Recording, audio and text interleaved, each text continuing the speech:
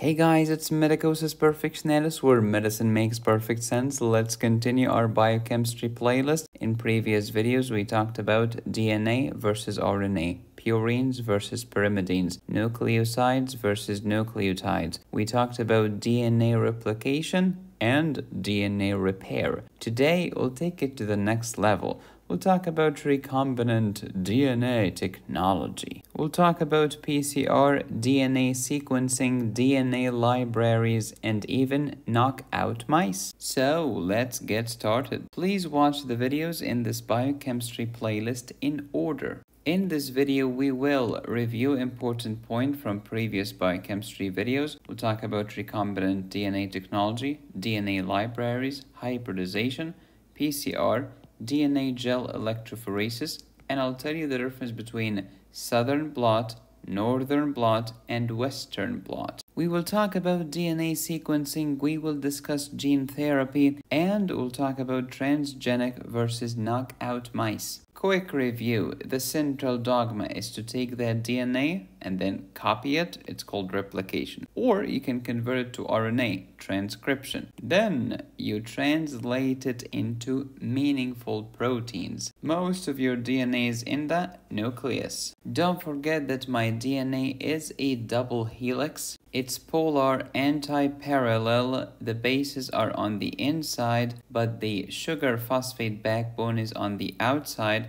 There is complementary base pairing. A binds with T and C binds with G. Adenine binds thymine with 2 hydrogen bonds, but guanine binds with cytosine via 3 hydrogen bonds. That's why the GC couple is more stable than AT pairing. Remember, JC, stability. We talked about DNA replication in previous videos. Just remember that the first step is adding a primer, which is a short RNA sequence. What's the enzyme that adds a primer? Primase. Today's topic, recombinant DNA technology. What's that? Basically, we're multiplying the DNA of interest, as many copies as you want. How do you do it? Gene cloning or polymerase chain reaction?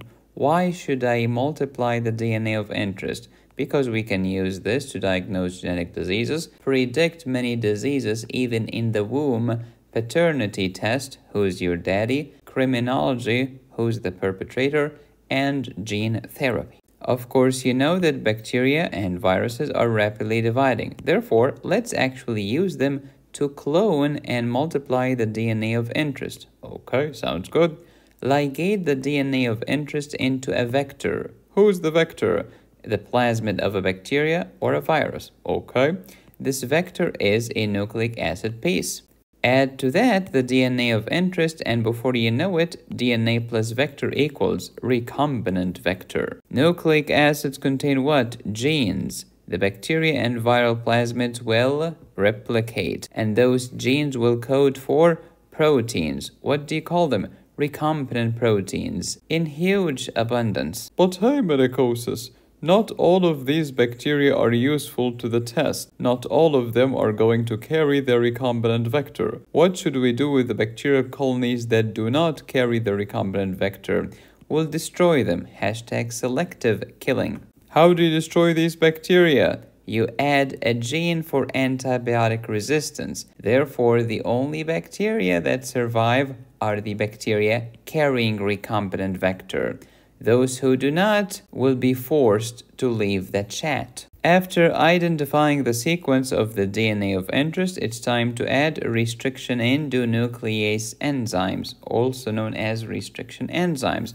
What are they? They are palindromic. What does that mean? It means identical and anti-parallel. Example, suppose that one strand is 5' G, A, T, C, and then 3'. What's the other one? Well, anti-parallel, 5' and then G, A, T, C, 3'. Identical and anti-parallel.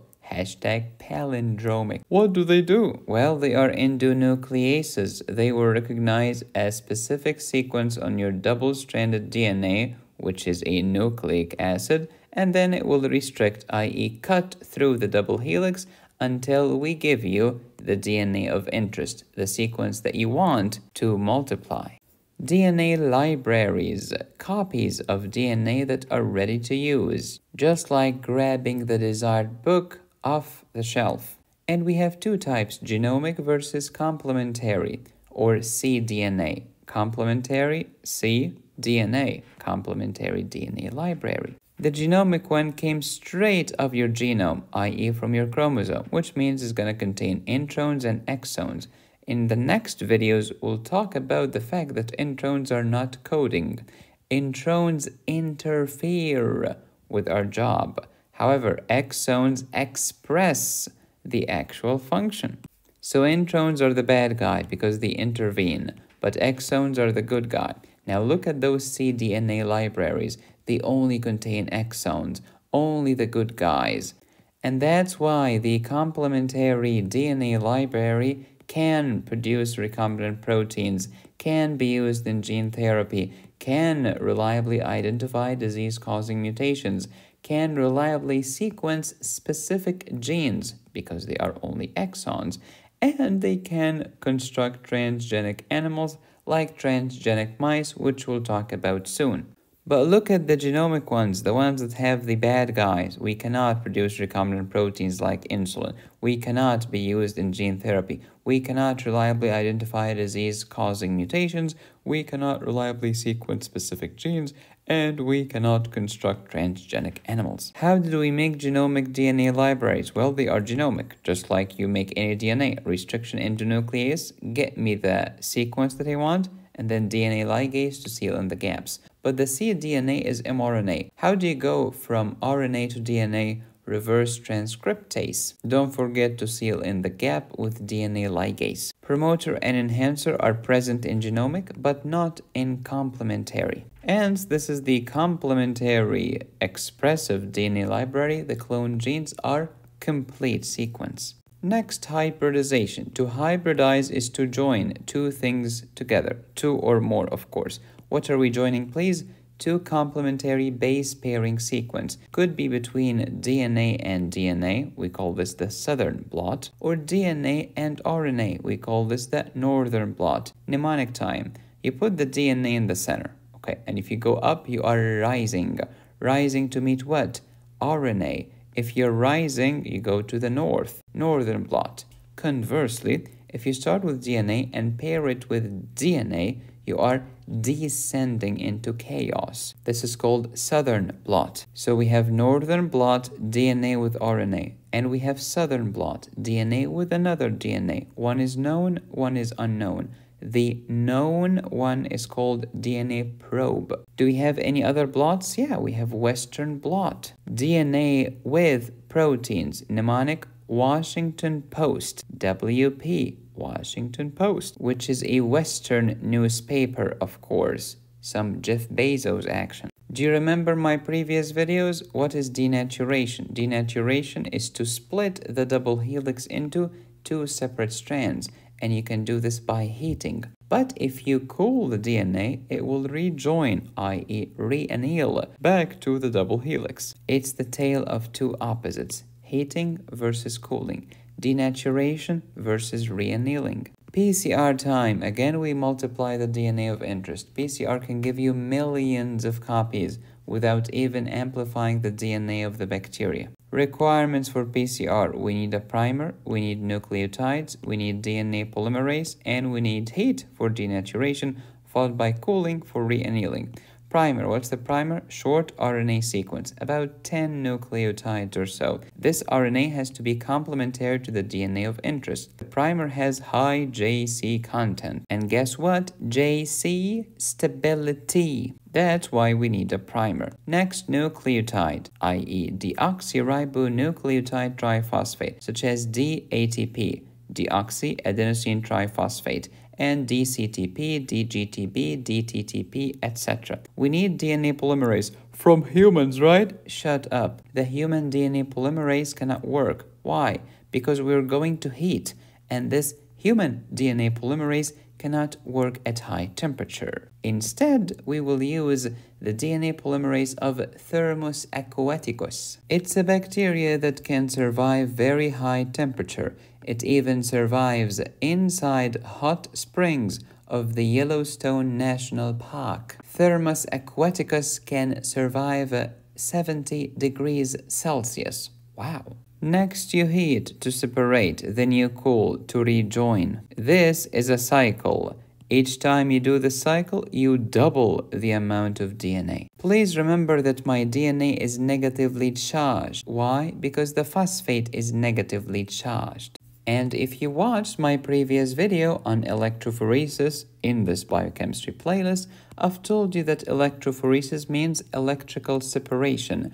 We separate different molecules based on their size and their charge. If you are positively charged, you will be attracted to the negative electrode, i.e. the cathode. But if you are negatively charged, like DNA, you will be attracted to the positive electrode, which is the anode. Moreover, small particles travel faster than large particles. Of course, it's just common sense. Chubby people take longer. Bad joke, I'm sorry. I'm just trying to help you remember your electrophoresis. What's the name of the gel that we used for protein electrophoresis? It was called the polyacrylamide gel. That's why we called it polyacrylamide gel electrophoresis, or PAGE. But today we're talking about a different type of electrophoresis, not protein electrophoresis, but rather DNA electrophoresis. What kind of gel are we using? Agarose gel. So for the protein electrophoresis, polyacrylamide gel. But for DNA electrophoresis, agarose gel. Remember that my DNA is negatively charged. If I am negatively charged, I'll be attracted towards the positive electrode, i.e. the anode. And I will keep traveling and traveling and traveling, migrating and migrating and migrating from the cathode towards the anode, from the negative electrode towards the positive electrode. And the longer the DNA strand, the slower it migrates, i.e. the lower the migration velocity, and vice versa. Using this technique, you will try to find the DNA that is unknown, because the unknown will pair with the known. Hashtag Southern blot DNA with DNA. The known is the probe. The unknown is the DNA of interest. How did we do this? We separated them electrically by size and charge. Then we paired the nitrogenous bases together. See, biochemistry makes so much sense once you understand what the flip you're talking about. Next, DNA sequencing. Very similar. What do you want? I want a primer. I want nucleotides. I want DNA polymerase. And this is what's unique about DNA sequencing. I want a modified base. What do you mean? Not just deoxyribonucleotide triphosphate, but dideoxyribo. Twice? Yeah. What do you mean? Look at the DATP, DCTP, etc. All of them had OH group at the carbon 3' of the sugar. But I am dideoxy. I want you to remove another oxygen. Okay, we will remove another oxygen and you will be left with this. That's why it's called dideoxy. Please recall that the first oxygen was removed from 2' carbon. This will give me DATP, for example. Then the second oxygen was removed from the 3' carbon, and this will give me dideoxy ATP. Why should I care about all of this? Because once you insert a modified base, it's like throwing a wrench in the works. It will ruin everything. Now DNA polymerase will have nothing to do with us, because DNA can no longer add further nucleotides to the chain once you added this piece of garbage. Look at those double Ds. They are big problems. They are modified and they stop the work. Next, gene therapy. What is it? Treatment of human disease. How? By transferring genetic material into specific cell of interest. Why? To modify or correct the defective or abnormal gene or DNA. Example, Patients who have SCID, severe combined immunodeficiency, usually have defective gamma chain of some of the interleukin receptors. We can use gene therapy to introduce the correct gamma chain by inserting the correct gene, usually transferred via a modified virus called a vector, because the virus, by definition, is trying to invade your cell. And this modified virus will take the correct copy and insert it instead of the bad copy. That's the good news, is that it can help treat SCID. The bad news is, in some but not all cases, gene therapy can activate oncogenes. What are oncogenes? Genes that cause genesis of oncology, i.e. cancer, such as leukemia. But SCID is not the only application for gene therapy. There are gazillion diseases that can benefit from gene therapy. Each one has its own defect, and therefore the target cell is different. Next, let's talk about mice. Transgenic mice versus knockout mice. These are genetically modified mice. In transgenic, we added something. What did you add? A transgene. But in knockout mice, we knocked out a gene. We deleted a gene. When we delete a gene, the mice become abnormal so that we can study them. But in transgenic, we added a transgene. What the flip is a transgene? Well, it's a gene. No kidding. That is added, i.e. transferred into the ovum or the zygote of the mouse during embryogenesis. Some of these are disease-producing, others are not disease-producing. So you can study the difference between the genes that cause disease versus genes that do not cause disease. If they cause disease, you can study the disease, such as the symptoms, the duration, the risk factors, precipitating factors, treatment, etc. And since we're talking about embryogenesis, not just the mouse will get sick, the offsprings will get sick as well, because it's a genetic disease. The problem with this technique is that you cannot control the number of copies of the inserted gene. But this can be helpful in studying dominant genes, because remember, in autosomal dominant diseases, you only need one bad copy to become sick. So you only need one bad transgene to cause the disease. So dominant diseases can be studied.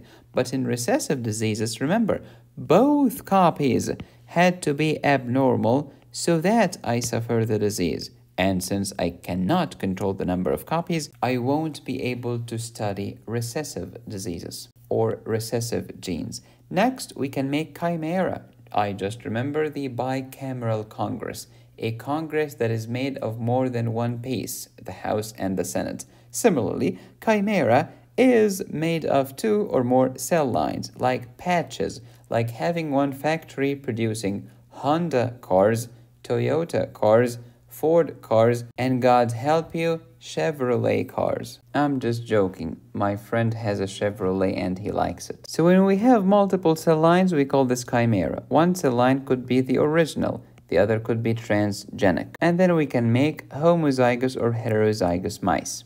And then we can study them. Please remember, which DNA library can be used to construct transgenic mice? Only the complementary or cDNA or expressive DNA libraries. Remember, only the complementary can construct transgenic mice, not the genomic, because the genomic has introns. Yikes. If you would like to learn more about oncology, i.e. cancer, and anti-cancer pharmacology agents, their mechanisms, their side effects, their clinical uses, etc., download my anti-cancer pharmacology course at medicosisperfectionalis.com. To learn how your kidneys work, download my renal physiology course. To learn about pharmacokinetics and pharmacodynamics, download my general pharmacology course. In the next video, we'll talk about RNA and transcription. Please subscribe, hit the bell, and click on the join button. You can support me here or here. Go to my website to download my courses. Be safe, stay happy, study hard. This is Medicosis Perfectionalis, where medicine makes perfect sense.